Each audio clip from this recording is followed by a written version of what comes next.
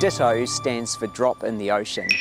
It's about a single drop and the impact that it can make in terms of creating ripples of change, particularly around regenerative tourism.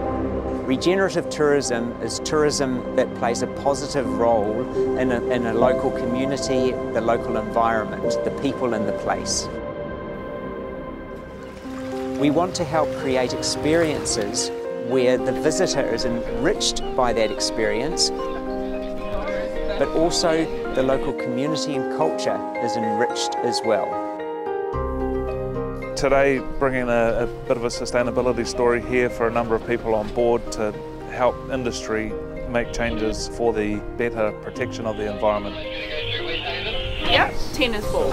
Hi, my name's Hayden Smith. I'm the founding trustee of the Sea Cleaners Trust, and 5 days a week we've got a small fleet of boats that are going out, picking up rubbish, cleaning up the waterways within Auckland and Northland, and we are engaging with communities, getting volunteers on board to support what we do to help educate those wider communities for the issues that we're seeing with plastics in our water.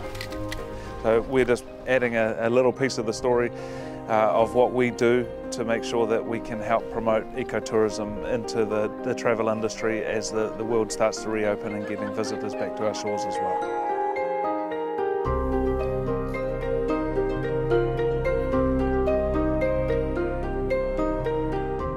So when people come to Piritahi Marae, our hope is that they're able to gain an insight into te ao Māori, learn about kaitiakitanga in relation to the mara or the kai gardens, the vegetable gardens that we have here at the marae, and in relation to our mātauranga, what our responsibility is to the natural world for the well-being of our taonga species, for the well-being of our environment, and for the well-being of all of us.